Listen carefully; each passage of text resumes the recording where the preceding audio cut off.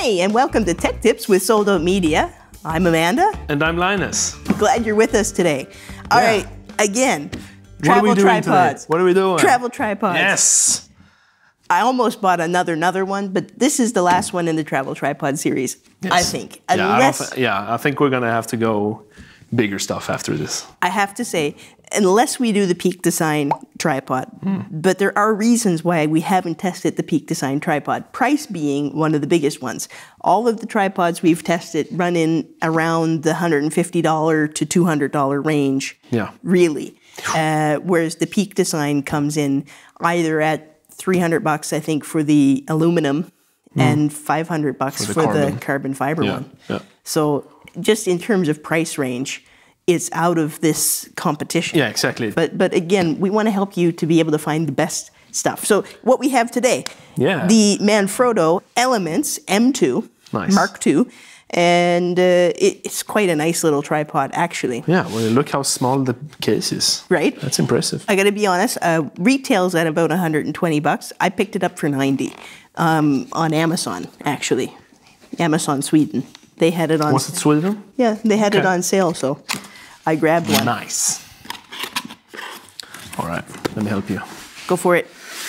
Wow. Oh, I love that it comes with a bag, actually. Like, you know, we love bags. We love bags. What I think is really funny is the material in the bag feels really nice, but I would have preferred to have a strap or something on it. Too. That's kind of exactly. a little beefier. Feel how nice that material is. Oh, it's like lined with something too. Right, this would have been terrific if it had a real strap instead of one of these guys. Well, that's Manfrotto for you. Yeah. What we got in here? Allen key. Got some little goodies in there. Oh yeah, it's for the hook for the counterbalance. Yeah. All right, so there we go. Bag is there. Look at that. It's not a bad looking little tripod. And this weighs, with this ball head on it, 1.65 grams. No, 1,650 grams. 1.65 kilograms. Oh, dude. 165 grams, 1.65 kilograms. No. Anyway, all right, so what we have here is, again, another inverted folding tripod. And this guy, he folds down to 42.5 centimeters for packing. This is the smallest pack down. Yeah, I think it's the smallest pack 40. Down. Yeah, exactly, because the three-legged thing came in at 45. So 42.5 is this guy for pack down. Which is really good. It is. Take a look at the grips on these. Yeah, the locks. They're actually... And the feet are actually really nice. They're actually they feel really smooth. Look at that. So this is a forged stage tripod. Ooh. Like many of the other... Yeah, this is good. That's really nice. Yeah, like many of the other tripods we tried. They have a much different kind of locking mechanism than the other tripods. So you have two options for how far out the leg is. You can go lock it to here. You can see there's a little icon there. Or you can push it all the way to there. So you have two angles that you can lock it at, which is a little bit more limiting than some of the other tripods.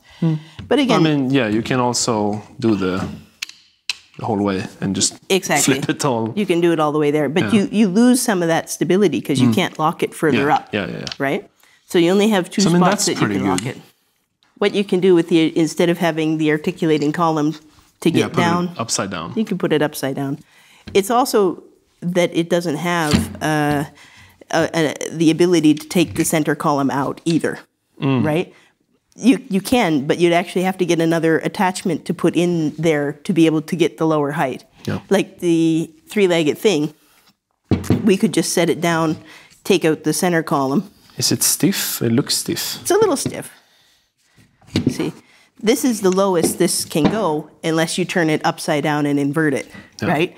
So you can kind of still achieve it, but then you got to flip your video in post or your picture in post. Ew. How's that plate look? That looks plastic. This is probably the first one I've seen that is all plastic. Is it all plastic? Except for this screw. This plastic everywhere, though, on this tripod. That's one of the big downsides to this guy. I don't like the plastic actually. It doesn't feel... Plastic here, plastic plate, plastic. But the head is... That's metal. Yeah, that's a ball head. That's a normal ball First time head. I've ever seen them send out a plastic plate, but plastic anchor, you know, you wouldn't expect that to be able to hold in cold, cold weather, right? No. One thing, though, to consider, even though this is fairly cheaply made, it is super light to carry. Yeah. It packs down super light. It's a good option if you don't have a lot of budget to spend on a tripod, and it will hold 8 kilos, and that's 16 pounds almost of weight. How is it, this grip here, if I hold it? Yeah. That's a problem, though. Look at that. Right? It's not very... If you're going to walk around and hold the grip, you're going to end up having to hold the whole thing. Might have to hold it like this or something, I don't know. So here's the thing, though. Yeah. Where this guy really shines, and this is, again, Manfrotto being at one of the top of the games for consumer tripods. It's a 2-year warranty, and if you register the product, you get an extended 8-year warranty. That's 10 years. 10 years of warranty. So maybe this plastic isn't so bad. So again, yeah. You can just get a new one. Exactly. And Manfrotto is a good company, actually, to deal with customer service. Yeah. We've dealt with them before. Yeah. But also a very big plus sign is that you could get it like you did, under $100. Exactly, under $100, and it does compete. It comes in side by side with all of the other tripods. Yeah. In many, many, many of the categories. So Which nice. You're not going to be hurting for this. This has a good chance of being the top one. It could actually be one of the top carries.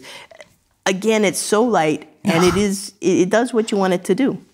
Very good. So we're going to take this out on a field test and check it out, and let you know what we think out in the field. How fidgety is it? How hard is it? But stay tuned for an upcoming video. We're going to do all of the travel tripods in competition. Yes. Right? It should be fun, maybe even funny. Don't miss it. Yeah. Anyway, to the field test. Yeah. Let's go. All right. So now we're out. We're looking for something to take a picture of and someplace to show this new Elements Mark II tripod to you guys from Manfrotto. All right, let's go.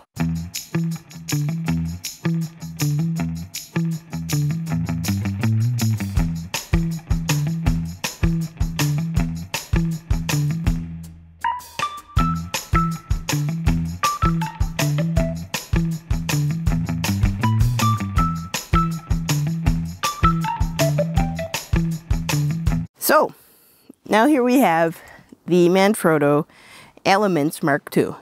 And again, I mean, this has been out for a little while, but in pursuit of a tripod that you can actually take with you on a long trip, a travel tripod, something that's easy to hike around with, I honestly didn't notice this in my backpack very much compared to other tripods that I've drug around through the forest. Again, we got these twist locks to extend the legs.